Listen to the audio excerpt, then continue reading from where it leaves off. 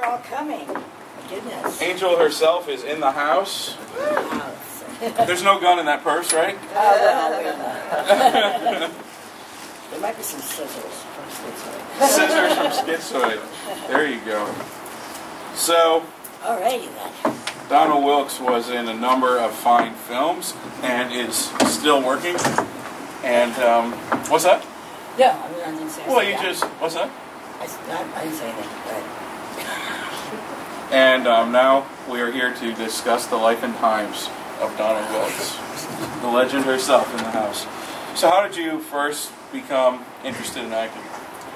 Well, actually, you know, it's like, God, when I was about 4, my mother put me into a theater group. And it was actually a hobby, something I did on the weekends. You know, we did ballet, jazz, tap, voice, all those things. And it was a big theater group, like Judy Garland had gone there, and Shirley Temple, and all that. But I thought of it as something I did on the weekends. You know, never thought of being an actress, really. I wanted to be a ballerina and marry a cowboy. That's what I really wanted to do. And so I fell upon a couple of commercials when I was a kid. I was super kid on these kids commercials with tennis shoes. You guys will not remember this, but we used to be able to put our tennis shoes on and then jump from roof to roof and, you know, do all kinds of things. And I would do plays, you know, back in New York and in LA. And then I went out of the business at 11, and I just became a normal kid and went to school. And then when I turned 17, well, actually, no. How it really happened was I went to the Dominican Republic to go to my last year of high school. And my mother's from the Dominican Republic. And they were filming Godfather Part 2 there, the Cuban sequences. And I would pretty much do anything to get out of school. So they were advertising that they needed extras and American-looking people to play tourists and stuff. So I took my cousins with me because I have family there, of course, and we all went to go audition for Francis Ford Coppola, and I ended up being his interpreter because I speak fluent Spanish, and that's kind of how I kind of got the bug back, you know, from experiencing, you know, filming that big film. I mean, Lee Strasberg was in it, Al Pacino and all that, and it was pretty exciting. So when I got back to the States, I said, well, you know, I think that's what I'm going to do. And so I was about 17, and I started looking into it, and that's pretty much what happened. And now your first feature role was in Jaws 2. Is that right? Well, no. Actually, wow. I did a movie for Motown that Barry Gordy produced. It was for Universal, and it was called Almost Summer. And that was actually my first job that got me my SAG card. And all his daughters were in it, and see Dee Conn, Tim Matheson, a few other stars that I can't recall their names right now. And I had a little role in that. And then after that, I did a small movie with Keenan Wynn called Midnight Rider. And that's a really obscure film, but it was one of my favorite films to do. And I played a real tomboy in that, and I blossomed into this young girl and all that. And so, anyway, yeah, those were my 2 first films, actually. What more can you tell us about Midnight Rider? Midnight Rider. Well, we filmed it up in the Topanga Canyon in California. It was, I did a lot, most of my scenes were with Keenan Wynn. He was incredible. You know, he played my grandpa, and I mean, he was just such an icon. I was just, you know, so privileged to be working with him, and he, I think he and forget the other motorcycle rider. They used to hang out together. Yeah, they were pretty wild in their younger days. And we had scenes where he would hand me a thing of Jack Daniels and say, "Here, have a cup of courage, kid." And I'm like, "Okay, no." I don't think so. But he was really interesting, and it was a fun shoot. It was, I got to roll around in the dirt and not really worry about, my makeup and what I look like. And so it was a lot of fun. Now, when you got the role in Jaws 2, was it daunting making a movie that you knew was going to get a very, very wide release? I mean, you knew while that movie was being shot, good, bad, or however it would turn out, that it was going to be seen by a whole lot of people. Oh, yeah. I mean, it was... all of us, all the kids that were cast in that film had a lot of pressure because the first film was the highest grossing film since Gone with the Wind. And then Jaws 2, at that time, it had a budget of $30 million, which was unheard of back then. I mean, unheard of. And they had gone all over the United States to look for actors for our roles. And, there was a lot of pressure on us. We were young, and yeah, it was pretty daunting. It was. And exciting. Very exciting. Do you have any stories from the set? Ooh. Not that I can tell, but I mean, it was, we filmed it in Florida, in the Gulf of Florida, and Gulf Coast of Florida, and it was supposed to be up in Martha's Vineyard, but because of the weather, they actually brought Martha's Vineyard down to Florida. They built the whole town down there, and there's a lot of stories. I mean, there was a lot of drama, there's a lot of relationships. Susan Ford, which was the president's daughter at the time, was our photographer, so that was exciting. There was a lot of fans, because of the first. I mean, a lot of the fans would pay the hotel front desk to let them into our rooms. And we come in after work, and there would be someone saying, "We want to be your slave." And we go, "Okay." I don't want a slave. We didn't know what to do. I mean, it was a whole different thing. So that was kind of, we didn't know what to do about that. And then there was, there's some sad stuff that happened. I mean, the mechanical shark, they had it do more than did the first one, and it broke down a lot, and one of our crew, it was going to crash into our camera boat, and he wanted to, he tried to pry himself in between the camera boat and the shark, and he ended up becoming crippled. And I know, it was really sad. He was a great guy, but a couple of us almost drowned. Let's see, can't think of much else, but it was pretty exciting. It was really an exciting time, for us kids. And after Jaws 2, was your next feature Fry? Was that your next feature? Fire. Yeah, it's F-Y-R-E. Right. After Jaws 2, actually, I really thought I'd never work again. Because I just, I just kind of have low self-esteem at times. And I thought, oh my God, this is going to be so terrible. I'm never going to work again. And I had a friend that actually did Rocky after that. But was it after or just before? I can't remember. Rocky was right. Rocky was 76. Okay, so it was before that, yeah. And he had a bet with someone that he could do a film for a certain amount of money. And so he got all his friends together.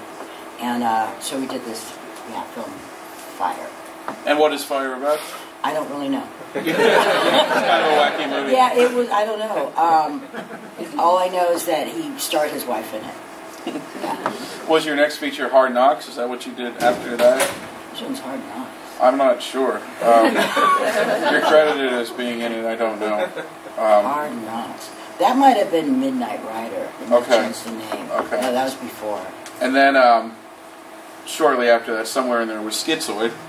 Yeah. Which was recently released on DVD and Blu-ray. There's an on-camera interview in it, which is cool. What was it like playing Klaus Kinski's daughter?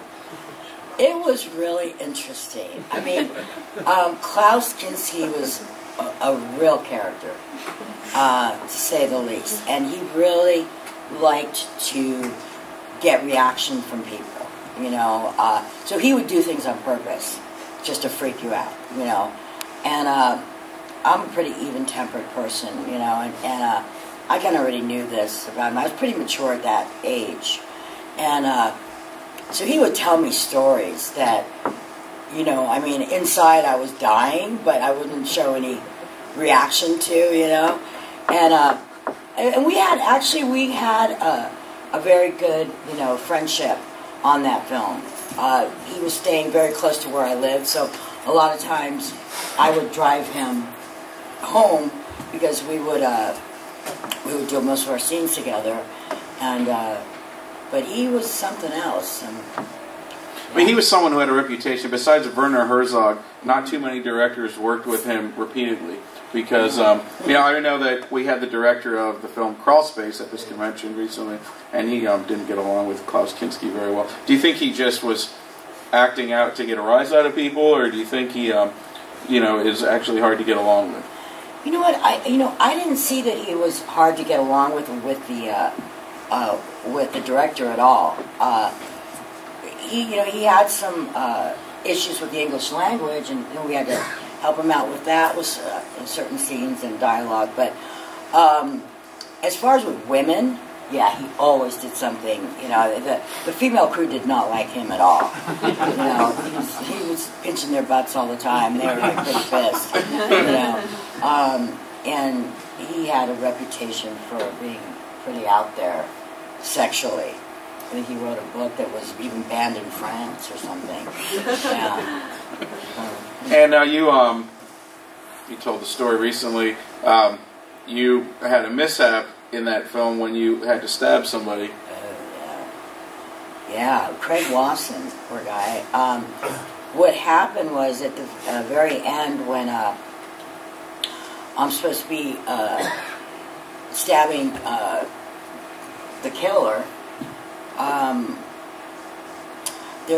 We have a pad, you know, for where the scissors are going to hit. And the scissors are supposed to be dull, but I don't know what scissors we use. But Craig was a very emotional actor, and he, you know, and we told him, we said, you got to stay kind of still because she's got to hit that pad. The pad wasn't that. And it was a pretty rough scene, and I missed the pad. And I wasn't sure that I had missed it. And he kept going, like, acting, and I'm like, cut, guys, I think I missed the pad, and I really did stab him. I'm like, oh, my God. He was really cool about it, though. It didn't really go in that deep. Yeah, the ambulance came, they showed him, God. Well, Schizoid's a great movie. It holds up very well. If anyone here hasn't seen it, it's on a double feature with Hospital Massacre, also known as X-Ray. Great flick as well, starring Barbie Benton. After Schizoid, was your next movie the TV movie Born to be Sold? Was that what you did? Yeah, I probably did, yeah. Somewhere in there? Uh-huh. And what is that about? What is Born to be Sold? Born to be Sold was about a black market babies. It was an adoption agency that was supporting young girls on welfare that were pregnant, and they were approaching them saying, you know, we would give you all this money while you're pregnant if you give up your baby, and then they would sell the babies to rich couples for, you know, hundreds of thousands of dollars, and that was actually a true story that had happened, and also it was called Baby Brokers, and it was a kind of an unfortunate situation because, you know, they would really mistreat the girls. They'd end up mistreating the girls, and a lot of the girls were on drugs, and, you know, that wasn't cool. The babies wouldn't, you know, come out right. And, but that's what that was about. And then Linda Carter played a social worker that was trying to break this ring of crooks. And then another very Wasteland movie you were in was Blood Song. Was that before Angel, I think? Blood Song? No, I think... Was it after? Oh. Yeah, we might have, right? Should have been before, right before. No, I think it might have. It was before. You're right. Yeah. It was What can you tell us about the Blood Song shoot? Blood Song shoot. We did that up in Oregon, and when I heard that Frankie Avalon was playing the killer, I thought, wow, I used to watch him in Beach Blanket Bingo. I just couldn't imagine him, you know. But I wasn't going to say anything because the Mafia backed this movie. You know, I mean, it was like when you went into these interviews, it was all these and them guys from Hoboken, New Jersey. I mean, you did not want to, you know, you didn't say a word. And then a lot of guys from Godfather 2 actually were in it or producing it, you know. So, but it was great, and he did a great job. Oh my God, he was excellent. I was very impressed, and it was fun. You know, I got to gain a bunch of weight because they wanted me to be really. And I was a cripple, I think, in that. So I have a gimp, and I just sat in my room drinking beer and eating candy bars. You know, and yeah, it was fun. And the movie we're about to screen, Angel, it has to be one of the most wackadoodle B-movie hits of the 80s, and it had such legs. I mean, it was a big hit. It was a decent hit theatrically, and then it did very well on video and on cable. It was perennial. I mean, it was on for years and years on cable. And so Angel, you know, looking back on it, it's a little bit, it's a wild, wild movie. I think it was ahead of its time in some ways. Some of what might seem homophobic today probably was not intended that way at that time, I don't think. But how did you get cast in Angel? What was the process of you getting cast in it? Well, at the time, I was doing soap opera, Days of Our Lives. And kind of your regular way of getting cast, your agent calls you, tells you you have an audition. And I auditioned for the casting director, and she called me back to audition for the director and Sandy Howard. And that's pretty much how I got the part. Your normal way of. Was it a wild shoot? I mean, there's a pretty wacky cast. Was it a wild shoot? It was a great shoot. It really was, because you know we all worked so hard together. I mean, everybody. I mean, Dick Shawn, Susan Tyrell, Roy Calhoun. I mean, you know, just all pros. You know, I mean, and nobody was a prima donna. We all just, you know, did our best, and we knew, you know, it was a small budget film. It took us 21 days to shoot, and the director was just a love, Bob Vincent O'Neill, and it was just. What was your question? You know, was it a wild shoot? How was the shoot? That's all. Yeah, it was a wild shoot because a lot of times we didn't have like permits to do what we were doing. So I'm running through Hollywood Boulevard with a 45, and there's tourists looking at me, and I'm thinking I'm going to get, you know, somebody's going to think they're a hero, and they're going to, you know, shoot me. But it was, it was pretty, it was a wild shoot. Yeah, well, Hollywood Boulevard, especially in those days, was pretty wild. Sure, it was like the closest West Coast equivalent to 42nd Street. Oh, yes. You know, pretty close. It's a very physical role. Did you do some of your own stunt work?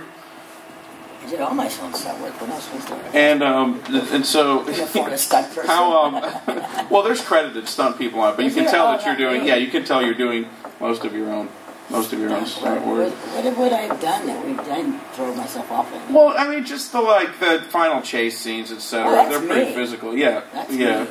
How choreographed was that? I mean, were you pretty well trained? Pretty well planned out scenes? Oh, well, they would tell me where I had to go, and then pretty much I had to, you know,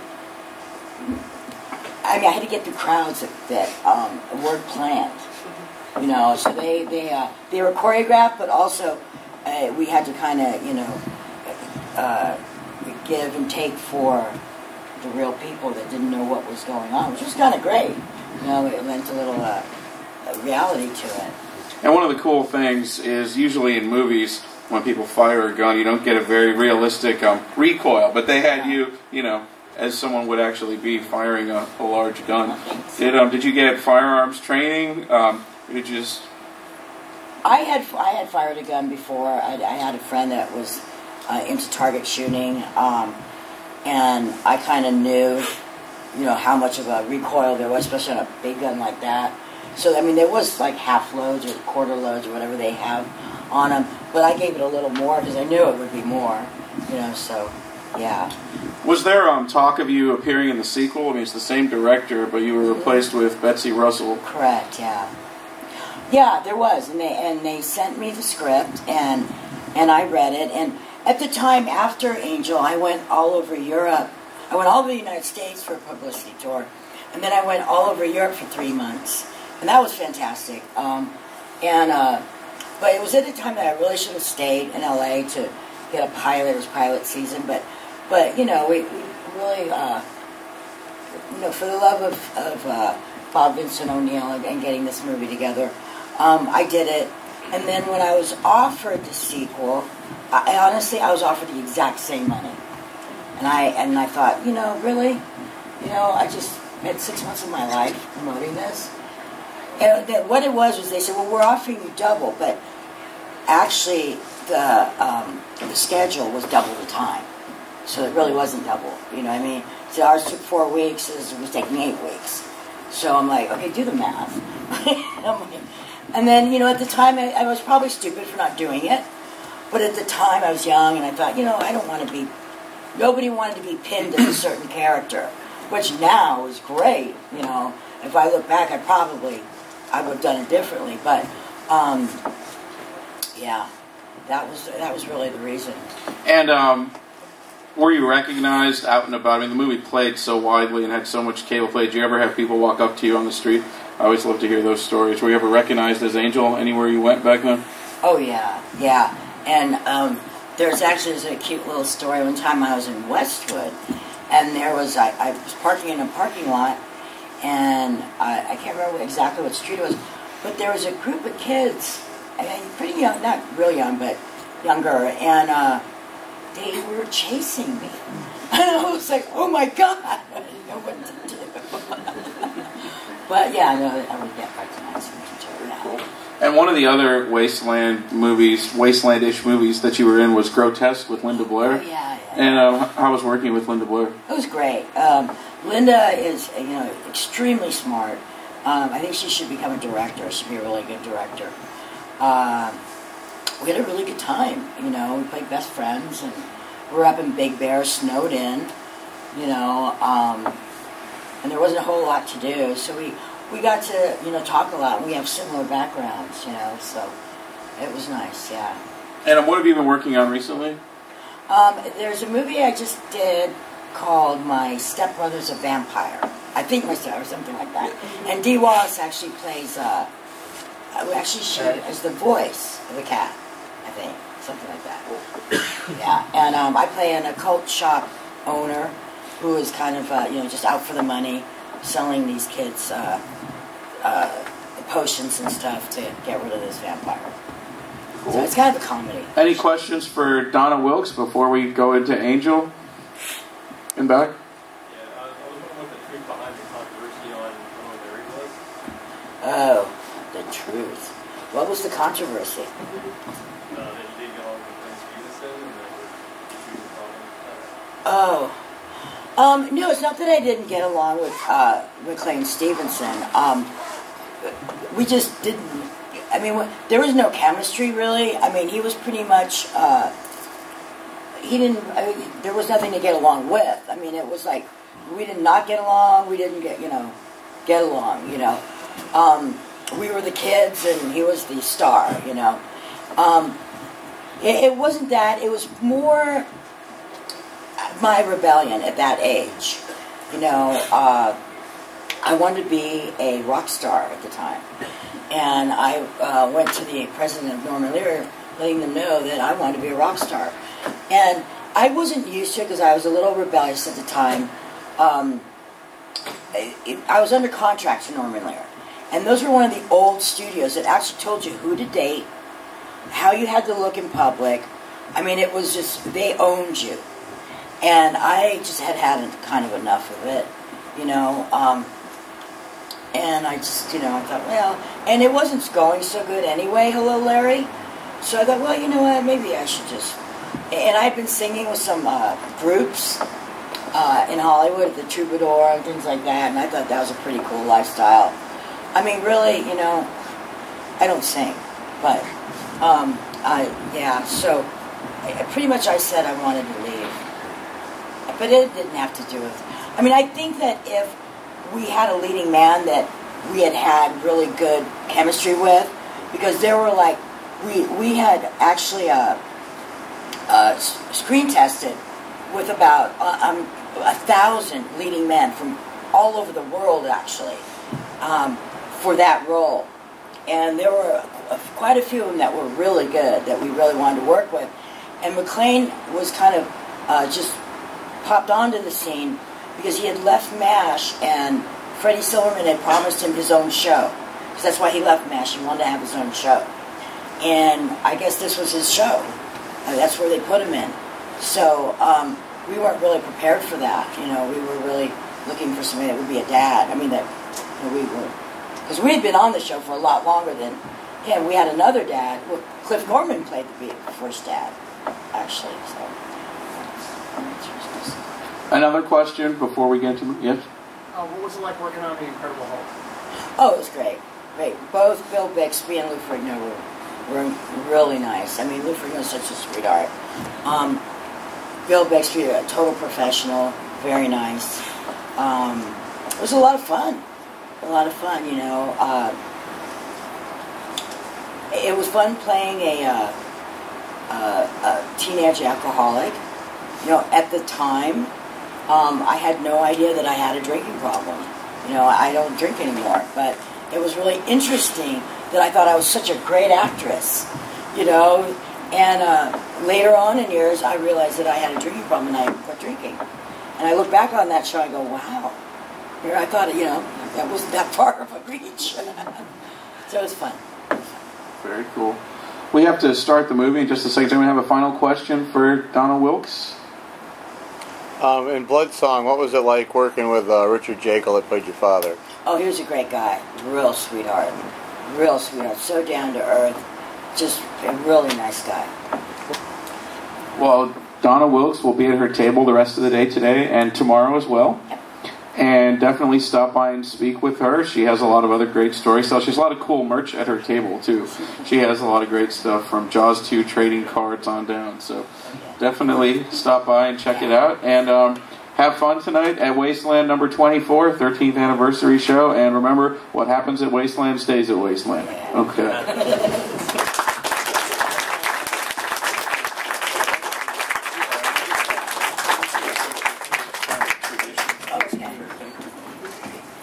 I can give you a DVD of that if you want.